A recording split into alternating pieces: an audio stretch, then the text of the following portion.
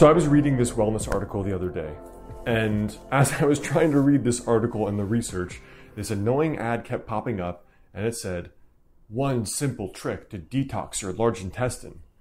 Now, of course, I rolled my eyes because the internet is filled with these scammy ads, and after I read a few more articles, and obviously their advertiser had somehow tagged my computer, I saw it 3 more times, and so I clicked it to see where it would bring me. Of course, it brought me to some long-winded video talking about some brand new research and a revolutionary discovery. And what they had discovered was some BS method, probably, and then selling some $200 supplement. But I thought I would talk about this a little bit in this video because I do see that there is a definite interest that people have in this idea of detoxing and detoxification. And so I thought I would have a little fireside chat about some thoughts on this topic of detoxing. Hey guys, Dr. Alex Hein, Doctor of Chinese Medicine.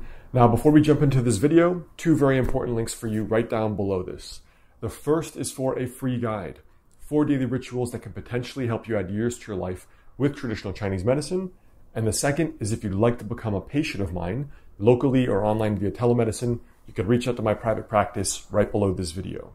So there is definitely a cultural obsession with detoxification and detoxing. And it's interesting because I have quite a few patients that come in expressing that they feel toxic, they feel bloated, they feel like they need a detox. And really, whenever I question them to understand what they mean, because often what people say is what they've been told from marketing or from their doctor or from some wellness kooky person. So when I say, what do you mean? Like, what do you actually mean when you say you feel you need a detox? People reference things like, I feel bloated, I feel full, I feel like I'm retaining water, I feel like I'm constipated, or just I feel full. So primarily what I see is people are referencing digestive problems, right? They're referencing water retention, bloating, or the state of their digestion.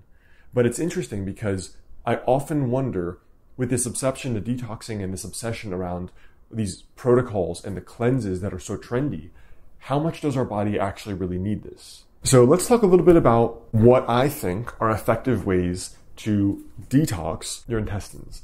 Now, I'll share in just a second why I don't think your body in general needs detoxing. I had a professor that was an anatomist, and he was the one doing our cadaver labs, and he would always slam these detox people doing the liver cleanses, the colon cleanses, the gallstone flushes, and he was so adamant that this was complete BS, complete bunk, and I'm really on that side. But addressing what people often come to me for, which is the referencing their intestines, their digestion, there are 3 ways that I think are pretty effective that I've seen clinically. The first is really fasting, right? If you want to detox your large intestine, just don't put any food in it. That is the fastest way to detox your intestines, because hopefully if they're functioning properly, you put in food, food comes out. For some people it's faster, for other people it's slower. Ultimately, if you have 1 meal a day instead of 3, you're gonna be able to eliminate whatever has been accumulating over a couple days, and you're gonna feel lighter and less bloated, all right? So the first is definitely fasting. Before I personally run to taking Chinese formulas for my own digestive problems, the first thing is, for a couple days, I just eat light. I make sure I'm only eating when I feel hunger. I make sure I'm typically doing a lower starch diet, which helps me a lot. And I find that this is one of the fastest ways, instead of adding something, right, is just eating less food, eating lighter. The second thing is what I call the monk's diet, or a monk's diet. You tend to see that monks, generally speaking, and there are, of course, different religions, different spiritualities, but, if you see a lot of Buddhists and Taoists, the diet can be very Spartan, right? There are all these prohibitions against certain spices and garlic and all these pungent things that affect your senses. And I think that's very wise. And even though there's one piece, the practical purpose of these spices affect metabolism and affect your physiology stronger, and so it affects your inner state. But also, if you go to a monk's diet, which is very Spartan, it is less likely to have a strong influence on your body in either direction. If you're just eating jasmine white rice with some sauteed vegetables and an egg, you're not introducing a lot of spices, you're not introducing a lot of fried food, you're not introducing a lot of bread, there's not a lot of meat.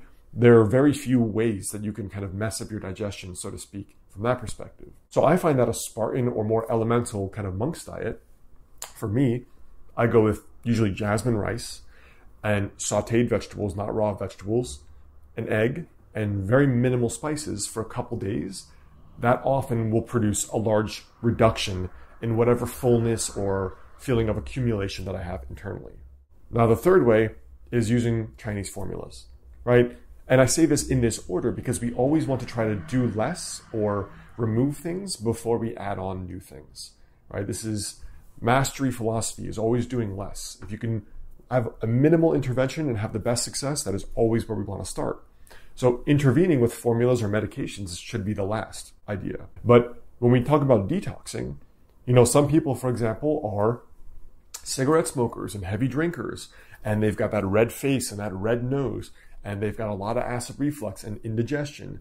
These are people who, from one perspective, you could call toxic, meaning there probably are anatomical and physiological gallbladder or liver problems. There's definitely stomach problems, and there are for sure bowel problems. So this is closer to a quote-unquote toxic state than most people are, for sure, which most people are just bloated, really, and probably a little constipated. So for those people, we utilize formulas that will actually flush those organs and make sure that they are functioning properly.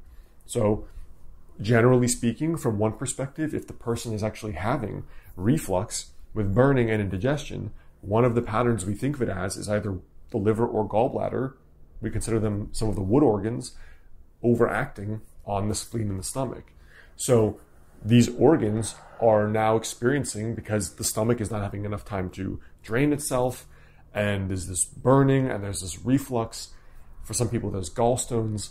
Now that actually we need to address this heat that's forming, this kind of constrained, this localized heat, and we need to move that and flush that. Now, long story short, your body is always trying to detox itself. I mean, keep in mind, the human body, Homo sapiens, have been evolving for a very long time, right? And we are built in with detox organs. Your colon, your digestion is a detox organ. It is absorbing what is useful and excreting the waste and dead bacteria and things like that. It is trying to do that. Your lungs, your skin, your liver, your kidneys, these are all trying, your urine. This is all flushing things out of your system. So it is designed to do that at the most optimal rate possible. That is their function, one of their functions anyway. And I think so many people are under this delusion that a squirt of lemon in their water every morning is going to be a serious detox. Guys, it's not. It's not going to be a big detox. You know what's going to be a big detox? Not drinking 2 liters of high fructose corn syrup and getting, non-alcoholic fatty liver disease. That's going to be a lot more effective than a half lemon squeezed into some water. All right? So I don't think most people really need to do much detoxing. I think eating lighter and more Spartan, maybe introducing some intermittent fasting if the person is going towards weight gain or diabetes or some fatty liver. I think that's realistic for most people, and that this buying of detoxes and trying of detoxes, I don't think is necessary. And I think a lot of it's BS, frankly. So just my 2 cents for today, something that's very trendy and is very common to hear. And I think people just probably need to poop better, to be honest. So, hey, if that's your problem, come to me. I can help you do that. All right, guys, that's all I've got today. My fiery rant, always throwing shade on alternative medicine. Seems to be my thing these days, unfortunately. But again, before we go, 2 important links below this video. If you want to be a patient of mine locally or online via telemedicine, the info for my private practice is right below this video. There's also a free guide, 4 daily rituals that can help you add years to your life with Chinese medicine potentially, also right below. And then before you go, check out these 2 other videos that can help you.